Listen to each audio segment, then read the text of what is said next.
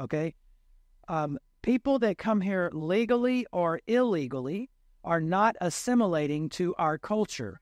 So they form their own little ethnic community, and in their own ethnic community, their primary loyalty is not to America, it is to the country that they fled from.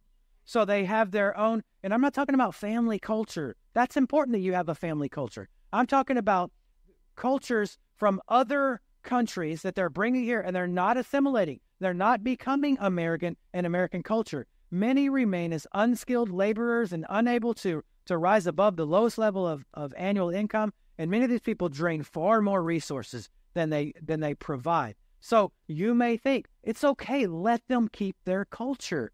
I'm not talking about forget where you came from, or even some of the harshest people say, just go back to your own country. I can't stand it when I hear that. America is the melting pot of the world. It's important that people understand and still take part in their own culture. But if you live in America, if you came from Lebanon and you live in America, it should not be Lebanon first for you. It should be America first for you. Every person that is a citizen of America, it should be America first for you. Doesn't mean you forget your heritage. It just means that America has to be first. So other people leave the other countries for a reason. They left that place for a reason. So this is how it works. Let's say you have a legal immigrant. You have an adopted child living in your house. You adopted a kid. The kid, you all sit down at the dinner table.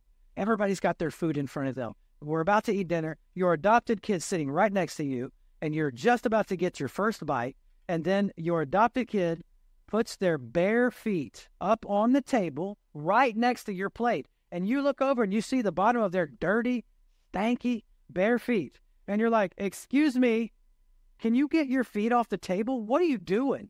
We don't do that in this house. And they're like, yeah, well, in my house that I grew up in, we do this. This is how we eat. We put our feet up on the table and we eat.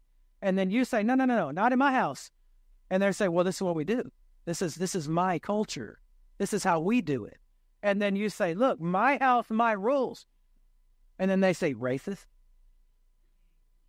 That's how it works in America. If you don't believe in that culture coming here, then you know what? You're racist. How dare you tell me what I should? Well, you know where you are, right? You're in my house. My house, my rules. You will follow my rules, or you shouldn't be in my house. Here in my home, we don't do things like that. That's just not okay. I'm setting the rules here.